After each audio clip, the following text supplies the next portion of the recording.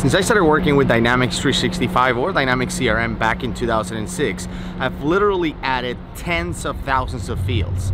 And chances are, if you're watching this video, you probably have added a bunch of fields too. But have you noticed when you add a field at the bottom of the screen, there's something called IME Mode? What does that even do? Do you know what it does? Well, I decided to come here to Amsterdam at Extreme 365 to find out. So Matt, you've added fields to Dynamics before, right? Yes. What's IME Mode? I knew that like back in the 4.0 days. It's like something to do with supporting different characters or something, isn't it? Like for different languages? What is IME Mode? Oh, it's something that shows up that I have no idea what it does. What's IME Mode? I don't know. What's IME Mode? IME Mode, is that the one where, no, that's not the ones at the end, is it? It's not the ones at the end of the, Mark.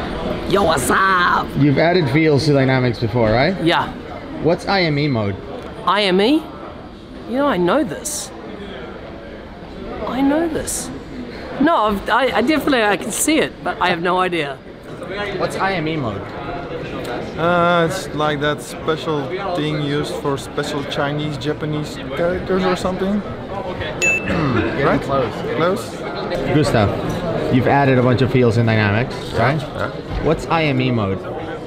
IME mode.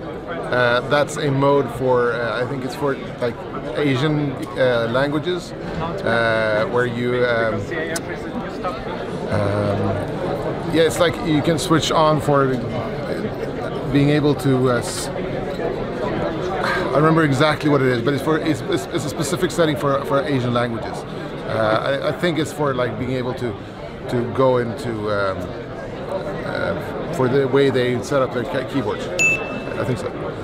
IME stands for Input Method Editor, and we use this to control the entry of Asian characters by users into Dynamics 365 text fields. The idea behind it is that obviously if you're collecting information on the native language, like the name of the company or the name of the person, we do want to allow Asian characters to be entered. That way we have the native language pronunciation of that particular name or that particular information. But obviously, if you don't want to enter that, for example, if it's a phone number and you want it to be visible to users that you have in Asia and also in the US or the UK, whatever it is, you just want regular numbers entered into that particular field, then you can actually disable it. There are several properties that we can use there. And as a matter of fact, I'm going to exit out of this one.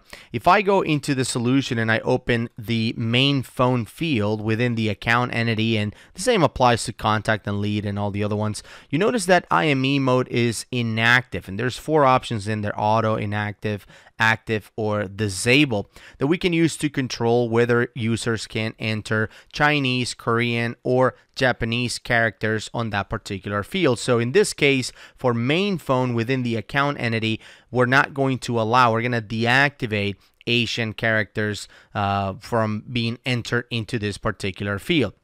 Now, the interesting part about this is that I found an article at mozilla.org that talks about IME mode, and they talk about the fact that this feature is no longer recommended or actually supported, has been removed from relevant web standards. As you can see, it's being dropped. Now, the interesting part about this article is not the fact that this property is obsolete, but the fact that they included a table, a compatibility table for browser, which I think is pretty cool.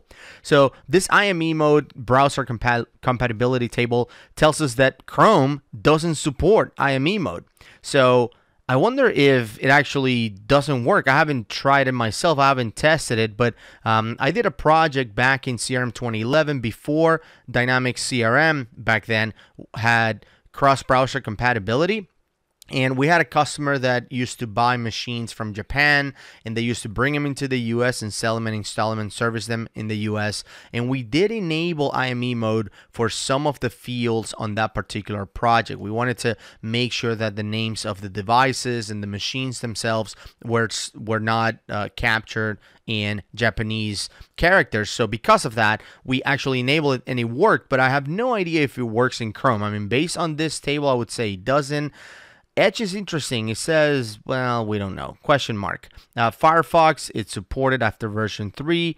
IE supported for version 5 and 8, which I think is interesting because Dynamics doesn't even support those anymore.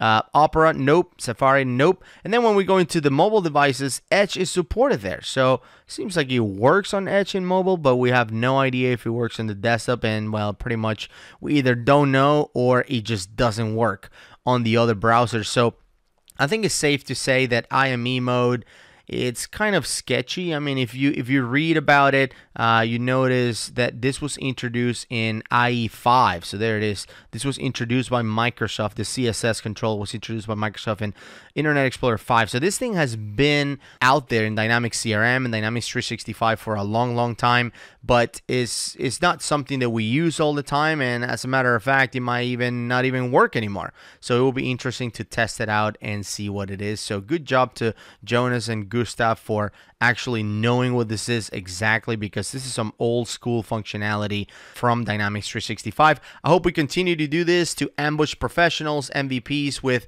kind of obscure features of Dynamics to see if they know what they are, and in the process learn what those features do. Hope you enjoyed this first episode, and we'll see you on the next one.